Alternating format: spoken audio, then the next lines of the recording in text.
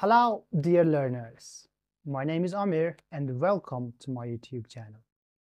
In this video, we are going to talk about future tenses. We are going to head towards our destination of tenses. But before that, if you haven't subscribed to my YouTube channel, then go ahead and subscribe to it. And press the bell icon as well so that you never miss the latest updates. So without further ado, let's get started.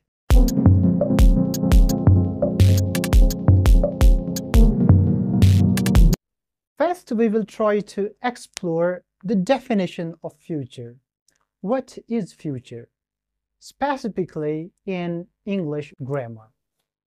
Future tense is used to express actions or states that will occur or exist at some point after current moment in time. So any action which is going to occur after current moment in time.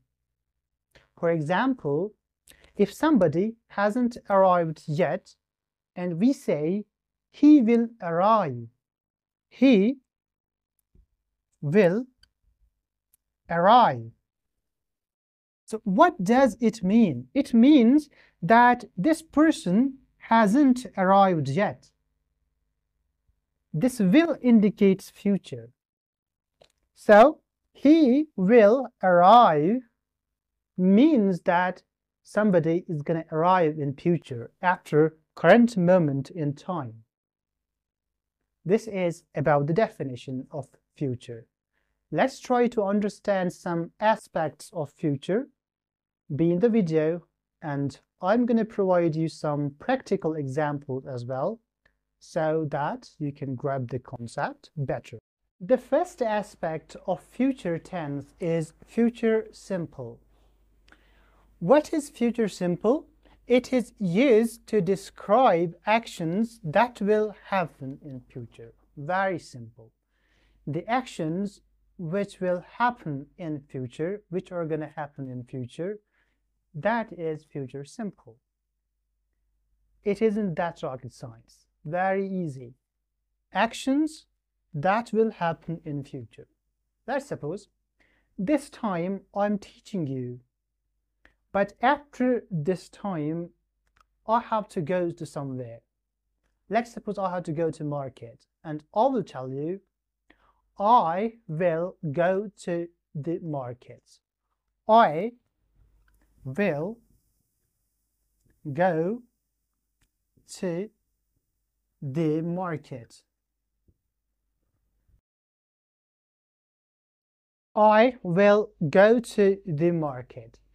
So I haven't gone to the market yet, but I'm planning to go in future. So I will. Will is something which expresses future. So since I haven't gone to market yet, but I am planning to go, I'm planning to visit it. So that is why I'm saying I will go to the market. This is the definition of future simple. Let's now try to understand its format. The format of future simple is very easy. You could have related the format of future simple with this example. Let me provide the format here below this example so that you can understand it more easily. Let's break this example down. I is a subject, right? I is a subject. Plus, there is something new, will. Plus, go. Go is the first form of verb. So, V1.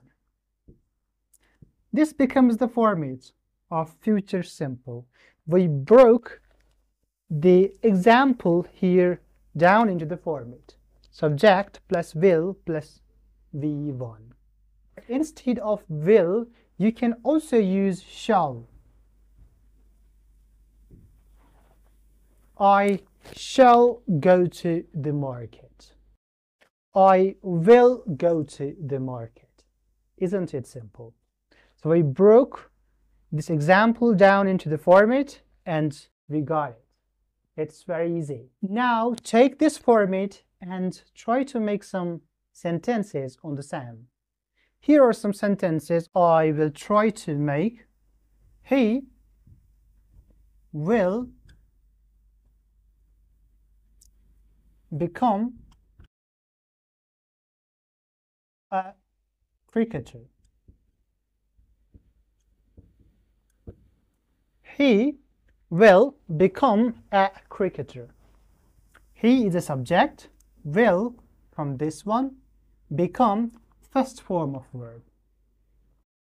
Second example, they will win tomorrow. They will win tomorrow. Again, subject, will, win is the first form of verb. We will travel to UK next month.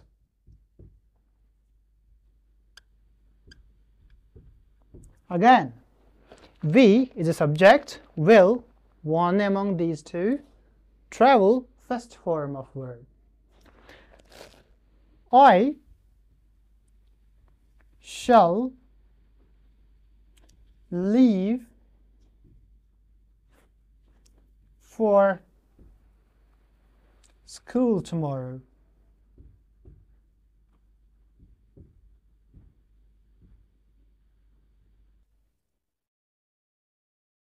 I shall leave for school tomorrow. Again, I is a subject, shall, one among these two, leave, first form of verb, and rest is what you would say. This was about the format in examples of future simple.